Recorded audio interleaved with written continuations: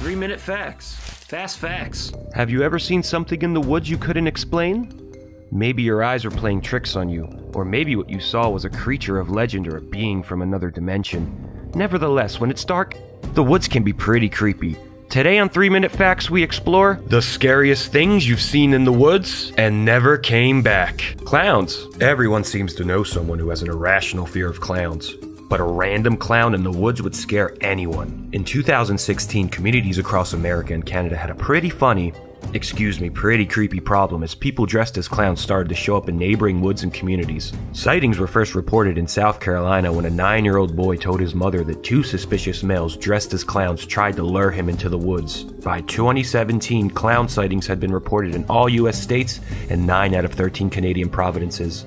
Still, no one knows what caused the creepy trend, but we do know if a clown invites you into the woods, it's probably just for cake and ice cream.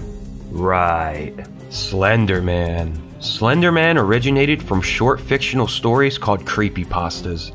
He is depicted as a thin, unnaturally tall humanoid with a featureless head and face wearing a black suit with tentacle-like arms coming out of his back. Legend has it if you look at Slender Man or call his name, he will forever pursue your soul.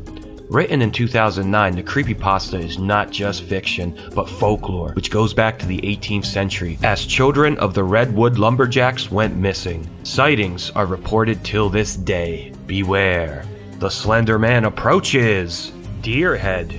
In 2005, a park ranger reported finding a severed deer's head deep inside the woods on Yellowstone Park. What made things even more creepy, the head was perfectly intact and there was no blood. Not even the ravens had gotten to it, the ranger was quoted saying. Needless to say, we can assume he stopped exploring the abandoned trails alone. Ugh, creepy. Mysterious girl. Now, we go to more deers. Well, a deer cam. Back in 2003, a deer cam caught footage of something really creepy. A mysterious figure chasing a herd of deer. The figure then walks into frame as a ghostly apparition. If that's a real girl and not a ghost, what's she doing deep inside the woods this time of night? Is it a ghost?